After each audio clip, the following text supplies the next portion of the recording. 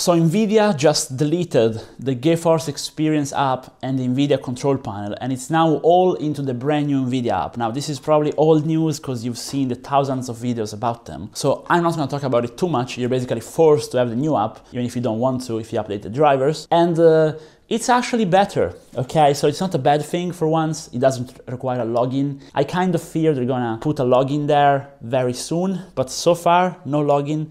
It's good. But if you don't set it right, you're probably losing performance. And if you do set it right, you can gain a lot of performance in games. And also, they now added an overclocking tab. Does it mean all my undervolting and overclocking tutorials are now useless? Well, let's go take a look in this Nvidia app tuning guide to make your PC run faster, get you some extra FPS. But first, promise me one thing, okay? So if the video ends up being helpful, in the end, just drop a like, maybe subscribe to thank me. Let's go in the app. Okay, so here we are actually in the new Nvidia app.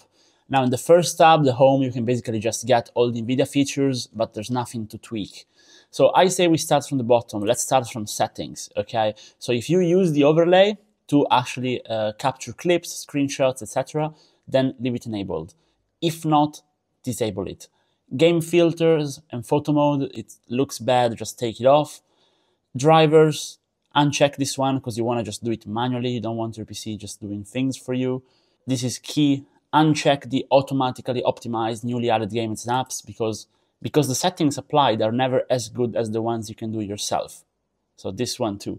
Then let's go into notifications over here and uncheck the rewards. I like to keep my driver updates notifications, but you can also disable this one if you want. And then under about, I don't want the early access at the moment because I want just stable things because it's my main build. And then I just uncheck all the data for Nvidia because, you know, I don't want a process running in the background. Then under redeem, you can just get free stuff. We don't care about it. Let's now go under system. Okay, so if you have a G-Sync monitor, be sure to enable it if you want to use it. But little tip, at the moment I'm not using it because I found if you exceed the number of hertz of your monitor, in my case 100 hertz, with your minimum FPS, then you want this disabled. Because basically G-Sync just adds some latency, so if you're playing competitively, and if you make the frames, you want this disabled. If you are under, definitely enable this one. Okay, so this is pretty cool. This was basically the control panel option, and you now have it here. So you can change, for example, the resolution, the refresh rate, make sure the refresh rate is on maximum as well. And now let's go into video. Now on video, RTX video enhancement. Now this is pretty cool. Basically, it will improve the quality of YouTube videos and stuff, but it's gonna draw a lot of power. So at the moment I'm not using it and I have it on off. And the same thing for HDR. I just don't like how it looks. So you have it disabled. But of course, if you have an HDR monitor, enable this one. Then under performance, we have the very much talked about overclocking tab, which is terrible. I'll just tell you, you don't need to do anything in here. This is actually a lot worse than Afterburner. The only thing it lets you change is voltage percentage, which is not even voltage, so you don't have to touch this. Power limit, yeah, you can put this one to maximum if you do have more than 100, which I don't have, but you can also do this in Afterburner while undervolting or overclocking, so I don't see the need. Temperature target, and then you can set a custom fan curve. I actually have a video on a fan curve I recommend over here in case you want to copy it, but I recommend you put it in MSI Afterburner, which works for every GPU, even non-MSI ones, and it's very light. I find it works better than the Nvidia app. Now, automatic tuning is basically a curve optimizer like the one in Afterburner, which, as we discovered in the past, isn't really ideal. It's just better to go ahead and do a manual overclock because this one sometimes is very often unstable in some points of the curve. It's tough to test it all, and you gain very little performance-wise. So I prefer just manual tuning, and it's why I have a full GPU overclocking, GPU undervolting playlist, which is still going to be valid even after this. So the performance tab is useless.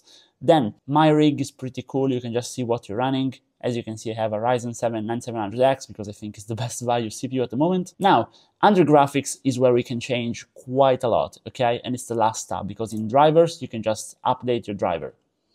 So in graphics, we want to first go into global settings. And now I'm going to give you settings for more FPS for competitive gaming, okay? So RTX, we want it off. GPU, make sure your main GPU is selected. Then DSR off, image scaling off, low latency mode ultra, but this, if you have an older GPU, you may want to just leave it on. If you're having frame lag issues, you can try disabling this one, put it on, but always keep it on.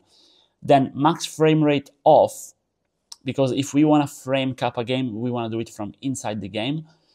Monitor technology, of course, if you have G-Sync and you want to use it, pick G-Sync. Me, as I told you, I'm exceeding the frame rate, so I'm going with fixed refresh. Then power management mode, prefer maximum performance. Shader cache size, driver default. This, in some games, you may have a little gain by putting it on unlimited, but it's gonna just clog your hardware, so I prefer to leave it on driver default. Vertical sync, you want it off, unless in some games you use G-Sync. Virtual reality, variable super rate sampling off. And this is about it. Now, this is it for the global settings. The global setting is gonna be basically what we do for every single game. Then if you go under program setting, do not click optimize, okay? It's terrible. And then you wanna manually tweak it. Now, what I like to do is to just change it in game directly. I find it works better than changing it here. Also because very often it doesn't let you change it here. It's just gonna tell you what you should do. So here I wouldn't touch anything and I would just optimize it in game. For example, I'll show you my Black Ops 6 competitive settings. Just do a scroll through in case you guys wanna copy it. And also my Apex Legends one, since they are competitive gaming. And really, this is it. There's nothing else you can do in this app. It's pretty simple to do, but I think if you do it, the PC is going to run a bit better, and it's important that you do it. So the video is over, and if you thought it was helpful, again, drop a like and a sub. And if you want to get actually a lot more performance out of your system, consider overclocking, undervolting, and for that, I have guides for every single CPU and GPU on the channel. I hope to see you guys again. Bye-bye.